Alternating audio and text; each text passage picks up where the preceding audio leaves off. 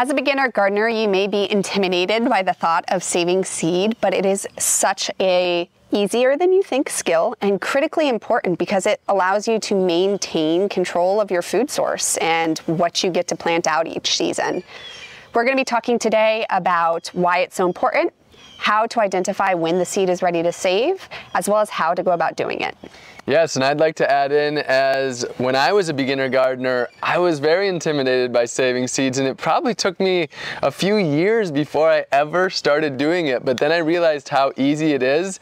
And as far as you getting your free seed pack, with that one seed pack, you can turn that into dozens or hundreds of seed packs, and you don't need another one from us if you learn this basic skill of how to save seeds. So what you're seeing right now is sort of the end stage of the garden. Here in Florida, it's mid-April, which is kind of the equivalent of the end of the summer in the northern climates. So we're past like having tons to eat, and we're actually in the more of the seed saving stage. And so what I'm really excited about is we have seeds in multiple different stages that we're going to be able to show you today.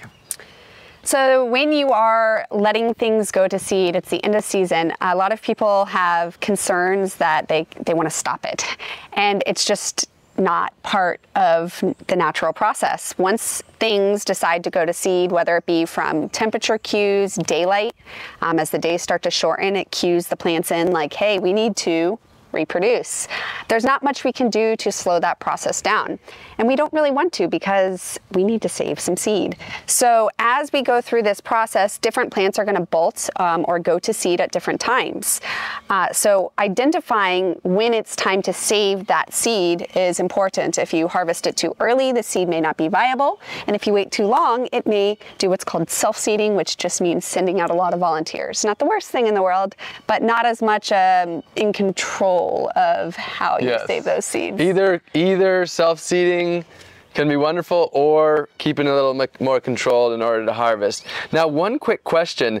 With a lot of these plants, if they're starting to bolt just a little bit, you can be pruning that back to continue flushing out greens, right? So it depends on the plant. So a lot of our herbs and stuff can take pruning. So if we want to buy a little time with some of our basils and such, you can prune those back and it will extend your harvest season. But certain things like the radish, for example, or even your mustards, when things bolt and go to seed, it completely changes the flavor profile of the plant. So you're going to find that they don't taste quite as good. They usually tend, especially with the leafy greens, to get a lot more bitter. The leaves get tougher. With the root vegetables like radish, it's going to make the root, which is what we would harvest, a lot harder and woodier.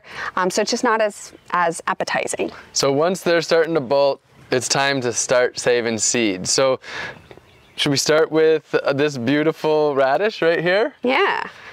So when you have a plant that's bolted, the first thing you're going to see is not the seeds, it's going to be the flowers. All of these are going to pollinate themselves. You don't have to be concerned about trying to cross-pollinate or do anything like that. Sometimes when you first start searching and Googling about seed saving, it gets a little bit like next level or extra steps that aren't actually necessary. So just letting nature do its thing. Yes. At this point, these leaves or these flowers are being pollinated by bees. And when that happens, they will eventually start forming the seed pods, which you can see just starting to form along here. Yeah, we have the flower, we have the bud, then the flower, then we have the very small seeds just getting started, and then the larger seed pods. So this is kind of the earlier stage, really early stage here, right? Yeah, this is the very beginning, and it kind of does show you as like a walkthrough. So this is leave it be. We are doing nothing with this plant at this point. There's no viable seed to save.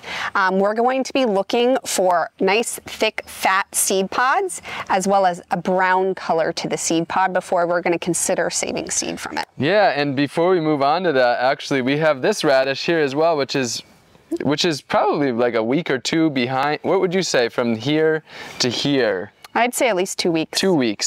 So you can see this is in still a little bit more of the bolting stage. It's not leggy yet.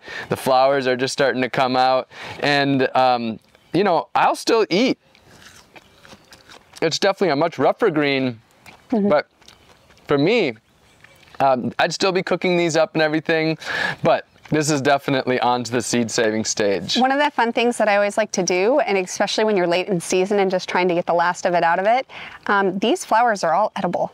And they make a beautiful, fun addition to your salad. So they taste just like the plant itself. So if you're eating a radish, it's going to have a zip like a radish flavor. With the kales, the same way. So it's just a fun, flavorful addition. You can use them as garnish in your salads or on your plate, or you can even, my daughter will pick like entire flower salads in her palm and just like, it's just a fun way to involve the kids in the garden. And if you hear Patrick laughing behind the camera, it's all good. That's Patrick and Victoria. Oh, there's a lady beetle.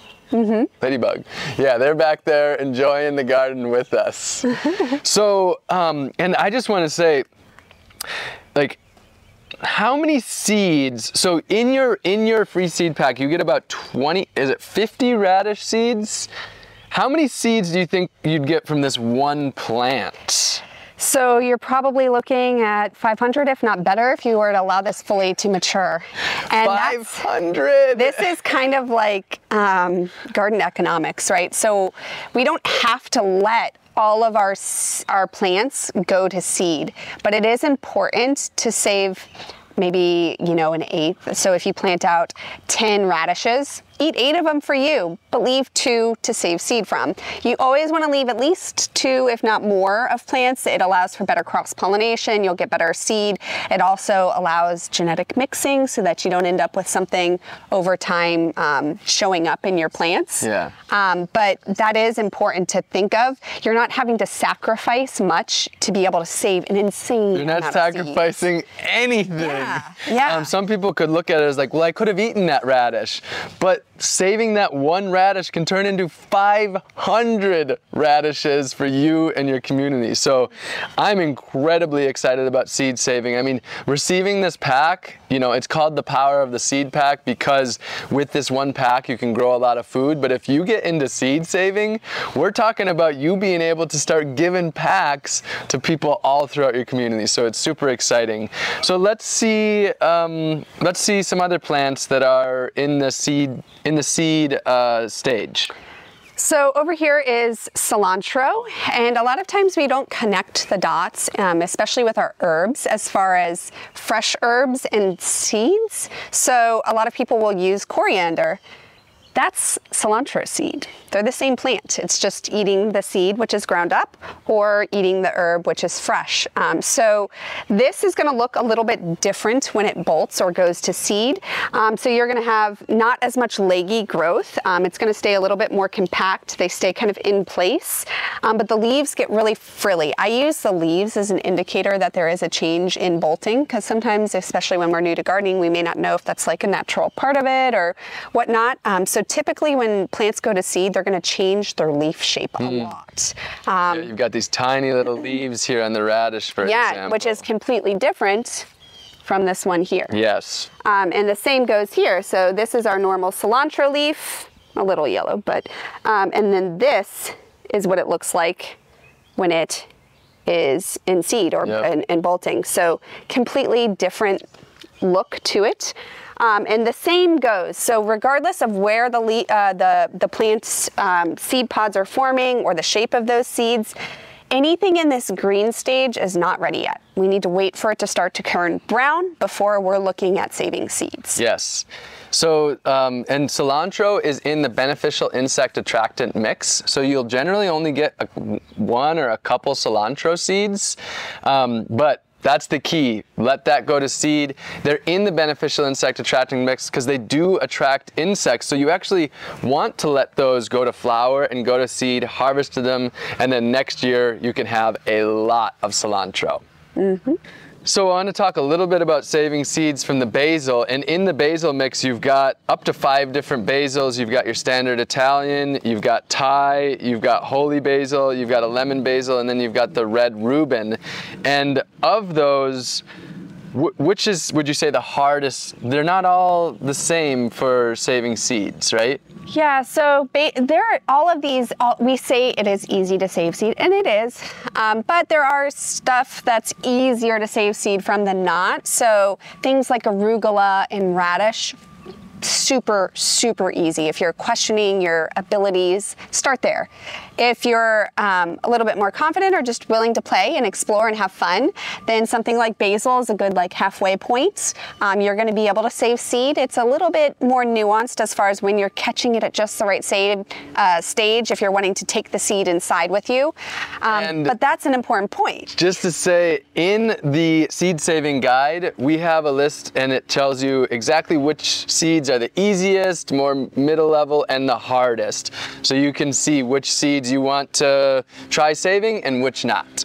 Yep, so if you're questioning if you're going to be able to pull it off, one option is to just let nature take its course. I'm a huge believer in a soil seed bank, which basically means allowing the plants to self-seed. So the soil seed bank is basically just allowing the plant to take its natural course. So instead of us trying to kind of control the situation and catch it at just the right point and take the seeds inside to save to replant the next year, if you're guessing when it's ready, just let it go. Let them flower, let them produce their seed pods, and let it distribute those seeds as it sees fit. Yes, so the term for that is a self-seeding annual. And well, some annuals just are self-seeding. It's like you can't stop it. They're gonna keep coming back year after year, and that can be an incredible thing. So here in Albert's yard, he has a plant called Ethiopian kale. It's growing everywhere, and arugula, also a really wonderful self-seeding annual. So you want that. I mean, just let these seeds go, let them burst, and then you'll get to know these plants, and then just have spots where they're coming up and you say, hey, I didn't have to do any work.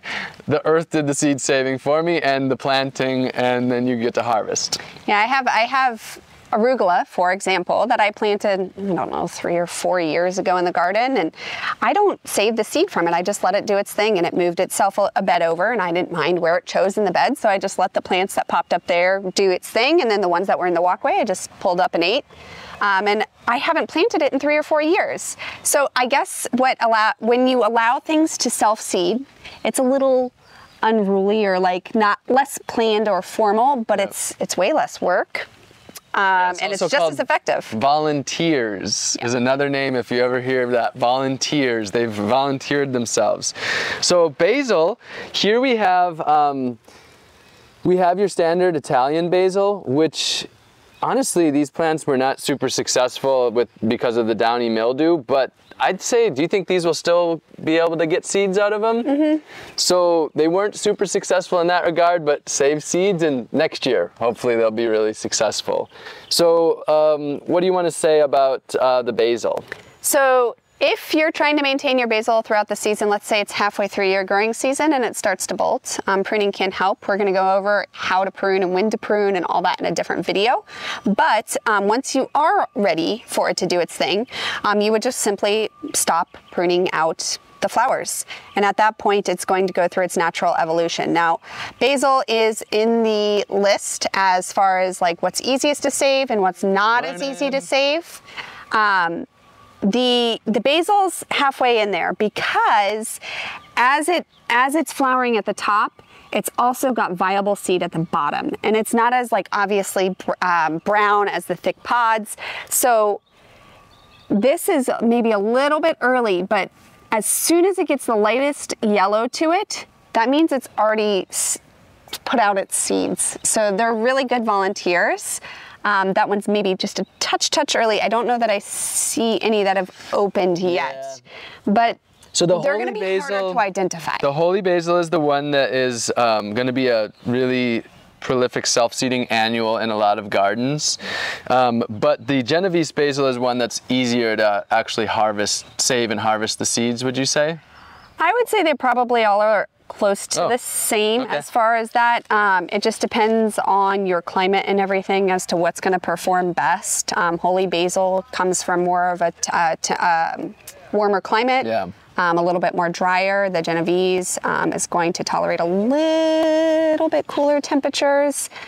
So it just depends on where you are as to what's going to do best, which is kind of a beautiful thing about how you send out multiple varieties, because out of the 5, maybe 4 rocked it in your garden and 1 didn't, and that's okay. Yeah, that's the idea of having 5 different types of basil in your pack, is that some are gonna do well and some aren't, and it creates that diversity.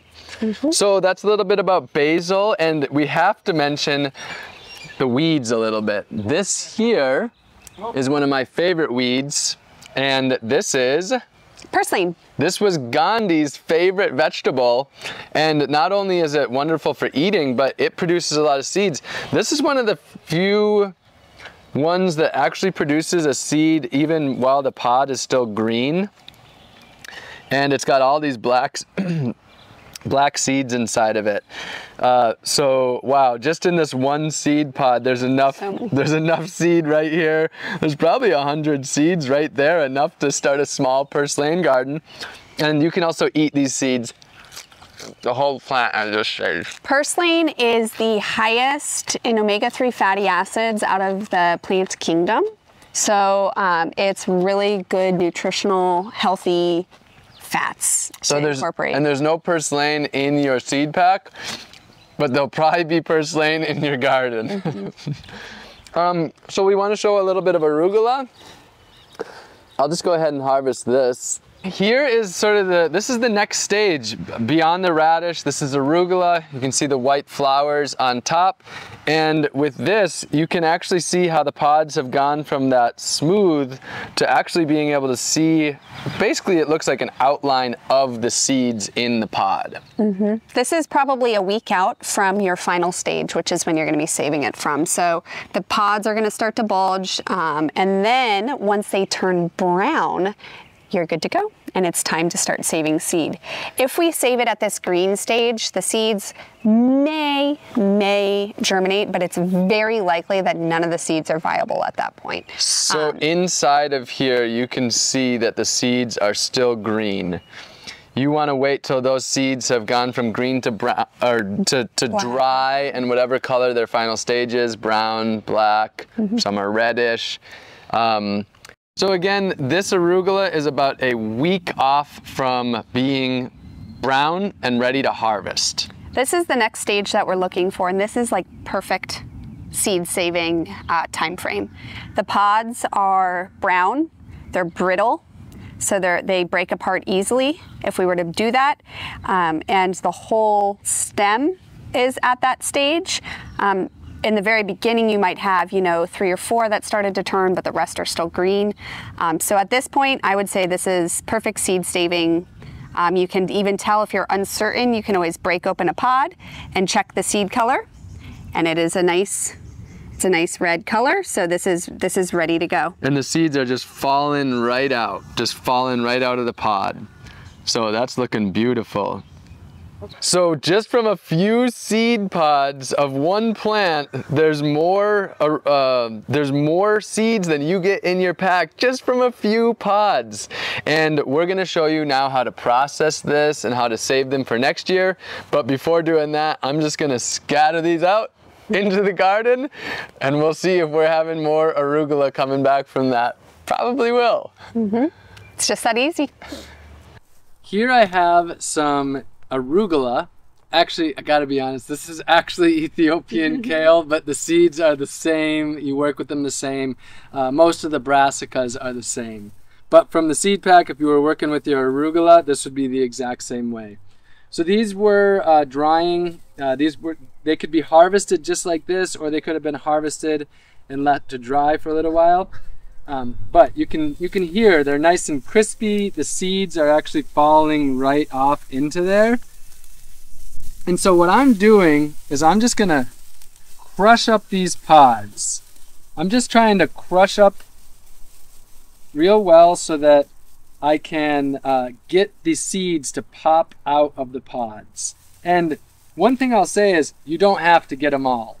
They're so abundant, and with some of these self-seeding ones, you can just take this and then just wander around the yard and scatter it around the yard.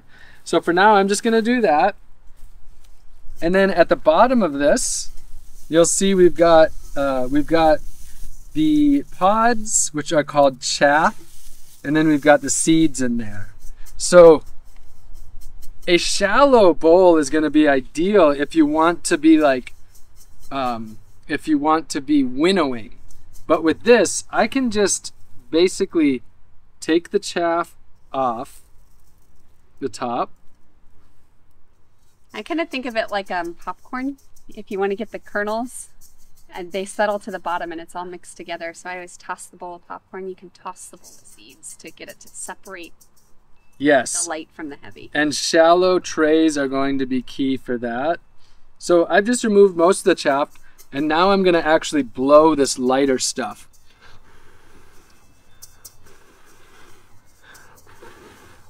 And there's still a little bit more big stuff. So you can see there's still a little more chaff in there. That's fine. You could easily store it for a year with that chaff. But ideally for longer term storage, you do want to remove that because it could hold on to moisture and there could be insects.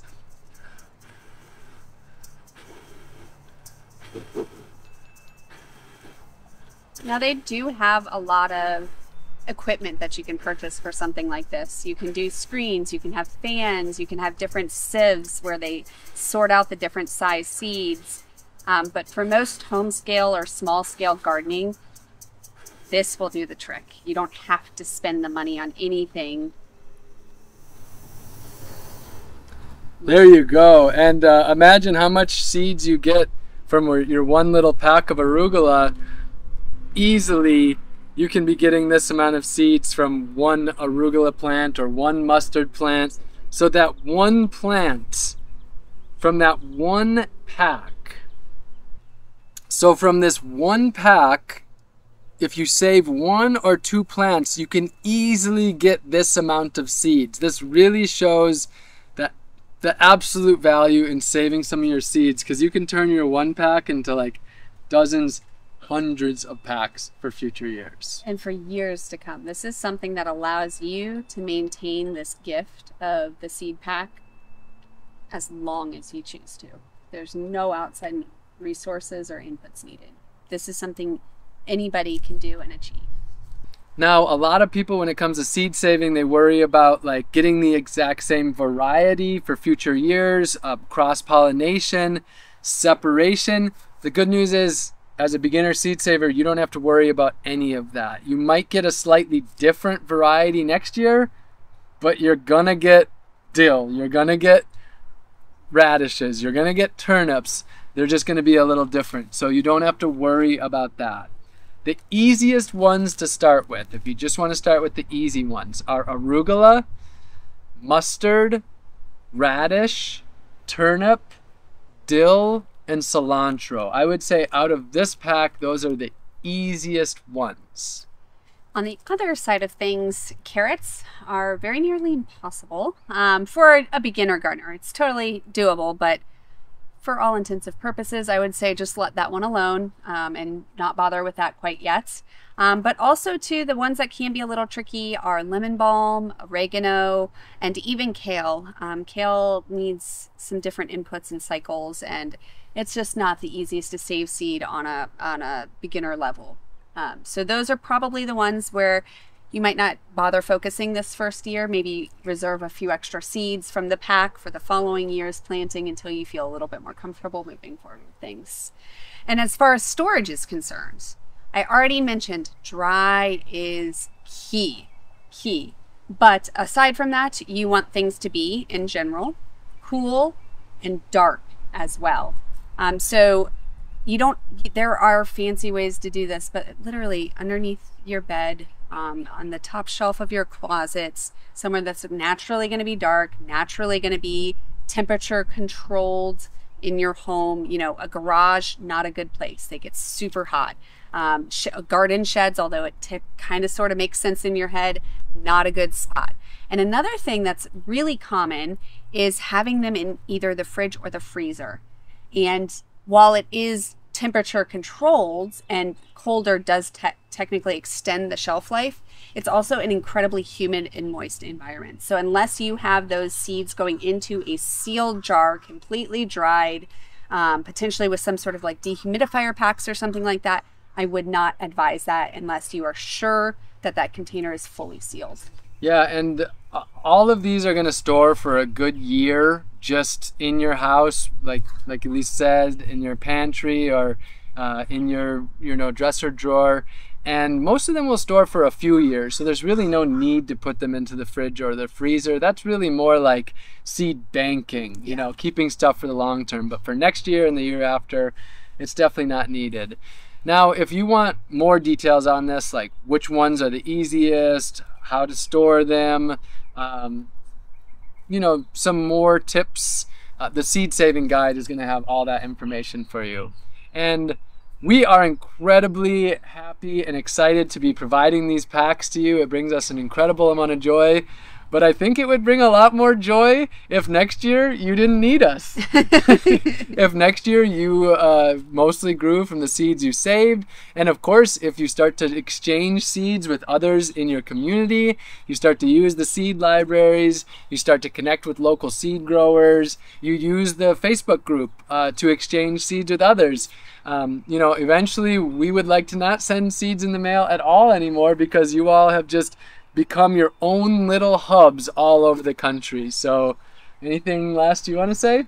It's all about building the community and thinking about the future. Yes, that is really the true solution to all this. The solution is not which plants, it's not the seeds, it's the community. Building your community of people, but also your community of plant and animal relatives. And that means not just working with the 20 seeds in this pack, but eventually starting to explore and expand and try and just experiment and have fun with it and give yourself grace. Yes.